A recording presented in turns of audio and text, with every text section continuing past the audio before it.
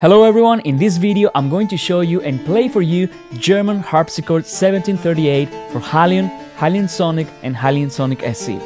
This beautiful historical library for HALion features one of the very few preserved German harpsichords, an amazing sounding instrument crafted by Christian Vater. Built in Hanover in 1738, the instrument features a mellow low end and rich low mids combined with a delicate treble range. Playable in modern and historical temperament, this harpsichord truly brings the sound of the 1700s into the 21st century. So, if you love harpsichords like I do, stick around, you will really enjoy this. So let's start playing this beautiful instrument. The great thing about harpsichords is they are such unique instruments. So every instrument will have its own character, it will have its own tone, its own color. So it's really fascinating playing different harpsichords. If you've ever tried one, it's a really unique experience. The keys feel in a very specific way. And because there's only one dynamic in these instruments, it's all about the tone and all the expression that you can give when you're playing with your ralleltandos and the trills and all these things. But I also want to show you how you can use the German Harpsichord 1738 as an instrument for basso continuo when you combine it with an orchestra. So what I've done here is I've prepared a simple orchestration using Iconica based on some really popular pieces, I'd like to think. So we have a very typical orchestration: first, second violins, violas, cello, and contrabasses, but also some horns and timpanis later on. And I'm going to play the German Harpsichord 1738 live, and I'm going to use it in this case as a basso continuo instrument. And I want to show you how it blends really nicely with an orchestra.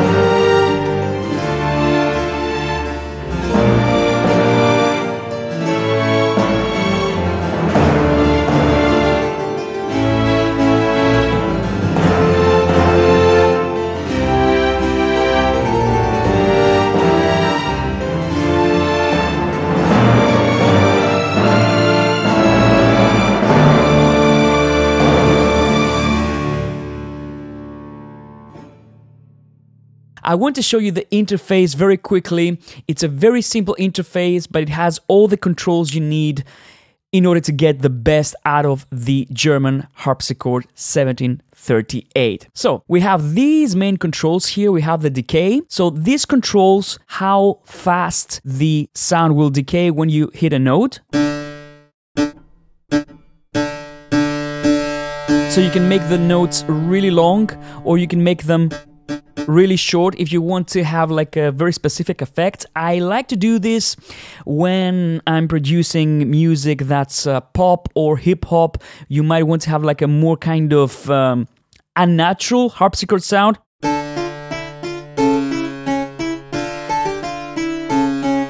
You know, or maybe super short like this.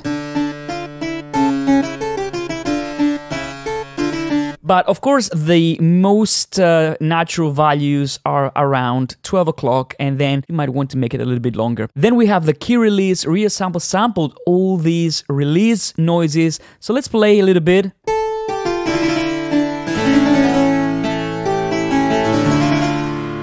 And now let's release the key. You hear that? Now, if you want to make this louder, and in my case, I like these noises louder,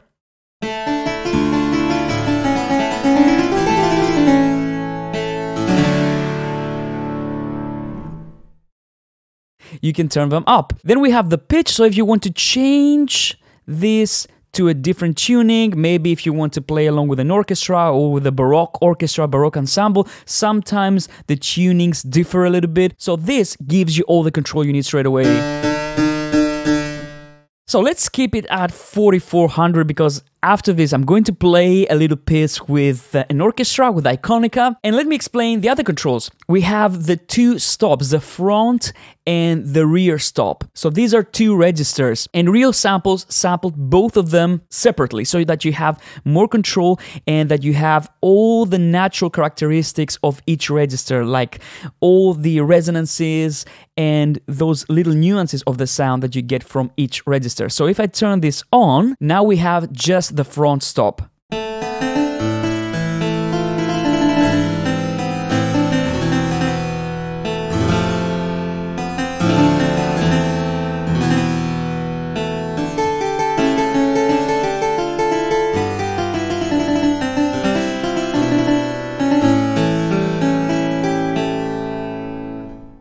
Now let's listen to the rear stop.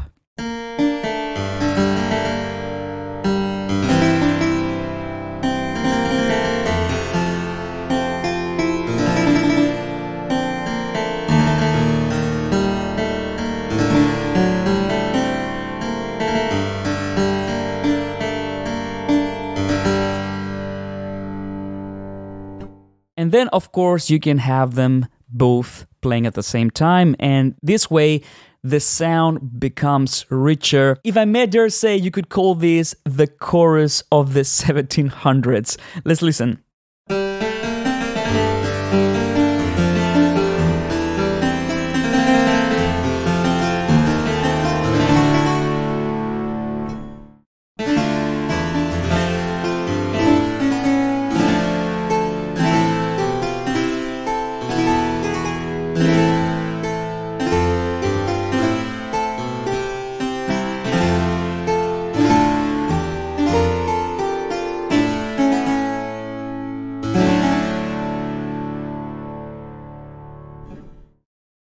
Immediately, you get transferred to a completely different era, to a completely different time. I mean, these instruments are really great if you're scoring a film, a historic film that takes place in the 1700s, for example. I think these instruments are really, really special. And I want to talk about the last control that we have here, and this is the temperament. You can use the equal temperament, which is basically what we use today, but you can also use the Valotti temperament, which is a historical tuning. It's a little bit sweetened. So let's have a listen.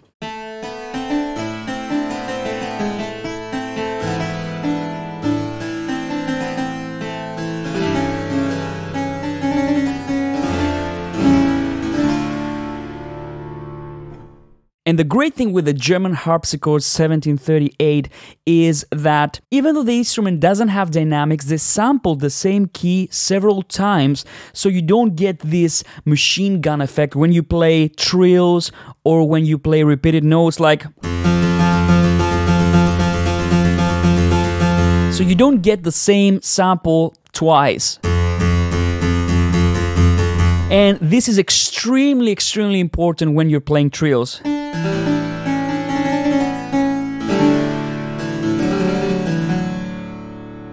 It gives the instrument a way more realistic perception. I love this. It's really important because with harpsichords, you will play trills. It's a given. And the last thing that I want to show you is the master effects. If you click this, you will find some controls for the master effects. So we have EQ and we also have a really beautiful reverb. I like adding a little bit of top end to my harpsichord, so this EQ might be very useful if you're trying to sculpt the tone depending on your material.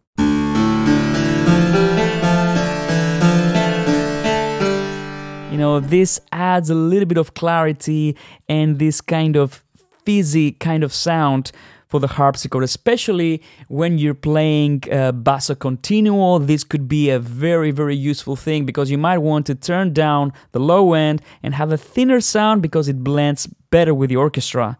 So for now, let's keep this neutral and let's add the reverb. So can change the mix and add a little bit more. Beautiful, very useful. Reverbs are super useful with harpsichords. So, and we have quite a bit of customization for this reverb. So from now on, I'm going to play so that you can hear how it sounds and how it reacts on different types of material. Let's play something very simple at first.